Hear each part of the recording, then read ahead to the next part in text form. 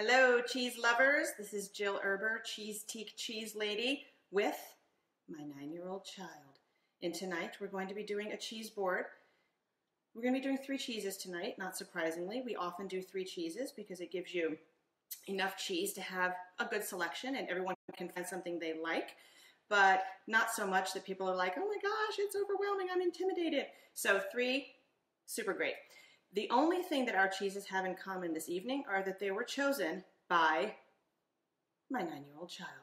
So we were at Cheesetique together today and we looked in the case and I said, Liberty, what cheeses should we do for our video tonight? And she selected these. So the first thing I'm going to ask you, Miss Liberty, why did you choose the cheeses that you chose? Well, for this white squishy one, I usually I usually sometimes like white squishy cheeses. And then for the blue cheese, I know that Ione, my sister, the one that did it last Friday, the filming, she really likes a blue cheese. And then I also just got a new one that I have no idea what's the name of it? This is Humboldt Fog. And I just felt like maybe I should try a new cheese that I never really saw and did before. And I really like how it has like this blue line in the middle. Poetry. All right, so we have 3 cheeses tonight. I'm going to walk you through them. So according to Liberty, the white squishy cheese that we're having is a Cheesetique icon. So this is Honey Goat. This is a cheese that if we run out of, our customers get really mad, like legit mad. They're like, how could you run out of Honey Goat? It's that beloved and there's really no substitute for it. This is a very soft, fresh chev goat cheese with honey mixed in. So it's both sweet and tangy at the same time and it's very soft and spreadable. Our second cheese, the one that she described as the new cheese that she has never tried before, with the blue vein running through the middle, is Humboldt Fog. And despite what it looks like, it's actually not blue mold running through the middle like we see in a blue cheese. This is actually ash from sort of burned up and charred vegetables that they make into a powder and sprinkle in here. And it's really, really beautiful, but it's flavorless and it does not have the same funk that a blue cheese has. Humboldt Fog is also 100% goat's milk. And then our third cheese, our blue cheese, is called Danish Blue. And this is creatively named Danish Blue because it is in fact from Denmark. Yay.